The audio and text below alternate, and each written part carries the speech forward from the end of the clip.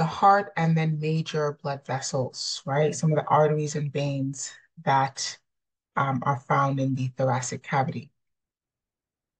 Now, we have discussed the cardiovascular system last semester in lecture. So a lot of these structures will be familiar. We want to think about the cardiovascular system as consisting of the heart and the surrounding blood vessels. When you think about the heart itself, it's a muscular pump. It's in the center of the thoracic cavity, a little bit to the left, and it basically distributes blood throughout the entire body, right? It's going to be the source, particularly the left ventricle, of the systemic circulation, and then the right ventricle would be the origin of the pulmonary circulation. Now, on that basis, you want to think about arteries in terms of their true definition. They are moving blood away from the heart. So we have two pulmonary arteries, left and right from the pulmonary trunk. And then we also have the typical arteries, like your aorta, which is moving blood away from your left ventricle. And then veins are going to be moving blood towards the heart. So on that basis, we've got four pulmonary veins coming back to the left atrium, and then the superior vena cava and inferior vena cava would be veins towards the left or right side of the heart. So we can think about some of the surrounding structures, the names of those, just based on their direction with relation to the heart. Let's look at the heart itself. Now, your heart is usually the size of your fist, your clenched fist. So for men, it may be larger, women and children smaller, and it's got four chambers that move blood sort of in a rhythmic cycle. We've looked at the cardiac cycle and the phases of that. But the right side of the heart receives poorly oxygenated blood, and the left side of the heart receives well oxygenated blood that is coming back from the pulmonary circulation. Okay, so we want to think about the function here, kind of that cycle, in order to understand how each chamber functions. Let's look at the position of the heart and some of the surfaces and borders. So the base of the heart is what sits on the diaphragm, the inferior border. This is made mainly by the left atrium, so kind of the back of the heart. And this is also going to be pressed against the esophagus, right? The base or back of the heart. Excuse me, that base is not the inferior border. I apologize, that was incorrect. The base is going to be the top back portion of the heart. All right, so think about the base here as being the posterior region where we have the left atrium and the esophagus. The apex on the other end is the pointed region, usually more to the left. This is formed mainly by the left ventricle. And this is going to be in close connection with the lingula of the left lung, right? Sort of pushed off the left side. And that is mainly left ventricle. Then we have the sternocostal surface. This is the right ventricle mainly. This is sitting right behind the sternum. This is going to be your anterior-most facing chamber or surface. Right here's your sternocostal surface. And then we've got the diaphragmatic surface. So this is the inferior border. So that is easily confused with the base. The base is the top, the back, whereas the diaphragmatic surface is the bottom, which actually sits on the diaphragm. And this is shared, formed partially by left ventricle and partially by right ventricle. Lastly, the pulmonary surfaces. These are the lateral borders where the lungs come in close contact with the heart, and they're going to be separated by the pleura, the parietal pleura of the lungs, as well as the pericardium of the heart. So those lateral surfaces would be the pulmonary surface. Let's look more closely at the pericardial sac. So very similar to the pleura, which we talked about. And we looked at how the pleura encircles the lungs, separating them from the mediastinum. Now, the heart also has a serous cavity that separates it as well. Now, it's going to have the outer fibrous layer and then an inner serous layer, right? So it actually has this double layer that is reflected to create a pericardial cavity, all right? We've got the pleura, which is right outside the pericardium, and then the pericardial sac itself reflected, and then internally we have the serous layer of that pericardium or the visceral layer. Now, in terms of its function, the pericardial sac is going to help protect the heart from suddenly overfilling. It's going to restrict how much the heart can distend, how much the heart can fill. So it's going to really keep a tight fibrous layer to prevent the heart from suddenly overfilling, which is really important for the cardiac cycle and making sure that there's adequate volume moving through the chambers with those phases. Let's look more closely at each chamber. So we're going to start with the right atrium, but look at each chamber and talk about some of the unique features and particularly how that is tied to its unique function. So the right atrium is going to receive poorly oxygenated blood. This is coming back from the superior vena cava, bringing blood from the upper extremities, head, neck, brain. Whereas the rest of the body, think about everything below the diaphragm, that is going to be returned, or the venous drainage of that is returned by the inferior vena cava. So both of those come back to the right atrium. Other features here are the coronary sinus. So the coronary sinus is one of the coronary veins or the veins on top of the heart that drains the heart muscle itself.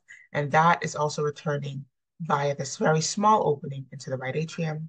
Then we have the pectinate muscles, which are unique to the atria, as well as the openings for those veins, superior vena cava opening, inferior vena cava opening. And then we've got the fossa ovalis.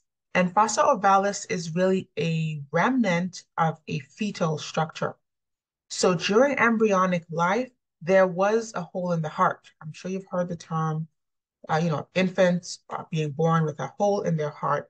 And that is actually the remnant from a natural hole. So while you're in the womb, during embryonic life, there is a natural opening between the atria. And this is intentional to prevent blood from going to the lungs because the lungs are not functioning. And so the blood that comes back to the right atrium should go through this opening into the left atrium. Now, after birth, when the lungs become functional, this shunt should be obliterated. All right. And so that is where we get the remnant in adults, which is the fossa ovalis. So the foramen ovale in fetal life becomes fossa ovalis in adult life. And so that remnant can be seen as a feature in the wall of the right atrium as well. We've also got the right auricle, and the auricle is this appendage-like structure. We also hear the word auricle sometimes refer to the external ear, and that is sort of the shape of this structure as well. Now, the function of the auricle is really to be an extra chamber. It's going to receive or help the right atrium receive additional venous return. And so it's an additional sort of storage area for some of that excess venous return coming back to the right atrium. We will also speak about a left auricle, but notice that the right auricle is going to be substantially larger because there's more venous return coming back to the right side. So the right auricle, which is a much larger feature in the right chamber. Next, we've got the septum, the interatrial septum, which is the wall that separates left and right atria. And that is where we're going to find the coronary sinus opening. We're going to find the valve for the vena cava, and we're going to find the fossa ovalis. Those are going to be in the interatrial septum. Okay, so those are features of the right atrium. Let's look at some of the valves that are found between the atria and ventricle. These are called the atrioventricular valves. These are having cusps. They're also associated with the chorda tendineae and the papillary muscle. So this is what prevents the valves from going back into the atria under the high pressure in the ventricle. And these valves are going to open passively. We talked about the way that pressure gradients are required in order for these valves to open. So when the atrial pressure exceeds ventricular pressure, these valves will open up and blood will move from the atria down to the ventricle. And in doing so, the chorda tendineae anchors the leaflets of the valves to the papillary muscle, and both of these structures working together prevents the backflow of blood as well as the regurg of the leaflets themselves. Those are anchored into the ventricle. Now, on the right side of the heart, the AV valve is the tricuspid, and on the left side of the heart, the AV valve is the mitral or bicuspid valve. Okay. And I just want to point out how during diastole, when the ventricle is filling, the blood is moving from atria to ventricle, the valve is open. During systole, when the ventricle is ejecting and ventricular pressure has risen, now we have the papillary muscles and the chorda tendineae helping to anchor the leaflets into the ventricle and preventing the regurg of blood or the leaflets themselves from going back into the atria. So that is how these structures work together during both diastole and systole. Let's shift to the right ventricle. And the right ventricle is going to receive that poorly oxygenated blood from its atria, from the right atria, down into this chamber. That is going to happen by way of the tricuspid valve. So here we're going to find some of those structures we just described. The chorda tendineae, which are attached to the leaflets of the tricuspid valve, the papillary muscle of the right ventricular wall, and then those are anchored to the trabeculae carneae.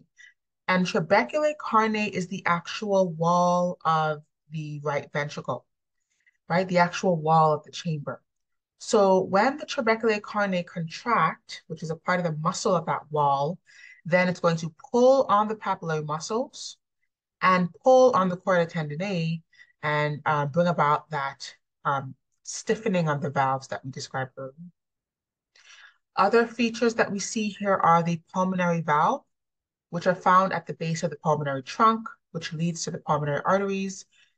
This is one of the semilunar valves. So notice the feature or the shape of the leaflets here in that semilunar shape. And so that is going to prevent backflow of blood from the arteries into the ventricle, particularly when the atria are filling, right? When during systole. When we think about the interventricular septum, that is similar to the interatrial septum, but it's separating the ventricles here instead, separating the right ventricle from the left ventricle. And we're going to find some of those features that we described, such as the papillary muscles, trabeculae carneae, within the wall of the septum as well. Okay, let's think about the pulmonary valve more closely. Again, this is a feature of the right ventricle, between the right ventricle and the pulmonary trunk.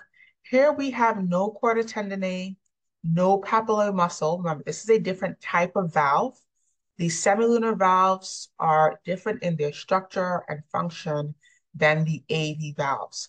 And so we're not going to see some of those features that we see with the AV valves here with semilunar. So notice that we have the cusps here. They actually have the right, left, and anterior cusps, and those help to form the pulmonary valve. Let's look at the pulmonary vessels. So we start with the pulmonary trunk that leaves from the right ventricle. That will then divide into right and left pulmonary arteries. And that is how we can take that poorly oxygenated blood from the heart and send that to the lungs where that can be reoxygenated. So in the lungs, at the level of the pulmonary capillaries, there's going to be exchange of carbon dioxide and oxygen, and then that blood can return to the heart by way of the four pulmonary veins. So here we have the smaller pulmonary veins, four of them, two from the left lung, two from the right lung, and these are all coming back to the left atrium, which is found at the base of the heart, right? The top portion of the heart. Okay, so now we're kind of moving sequentially to the next chamber in that cycle. So left atrium, this is receiving oxygenated blood coming back from the lungs by way of the four pulmonary veins. Remember, veins bring blood back to the heart. So we have the left atrium here. And so this is the base of the heart up here, where we have some of the great vessels as well as the left atrium. And so this has the openings for those four pulmonary veins. We can see one of those cut here, and then that is how we can receive that well oxygenated blood back to the heart. Notice we also have a left auricle here as well, a similar appendage that we spoke about for the right, but notice how much smaller the left auricle is. And that is because the volume of blood coming back to the left is much smaller than the volume of blood that comes back to the right. Okay. We also do not have as much pectinate muscle. So on the right side, we have a larger right chamber with more substantial pectinate muscle in the wall. Here, most of the pectinate muscle is only found in the auricle and not as much in the actual chamber of the wall or wall of the chamber. And you can also appreciate the interatrial septum here. Here's the other side of it, as well as the feature in the wall where we have the fossa ovalis, the remnant of the foramen ovale.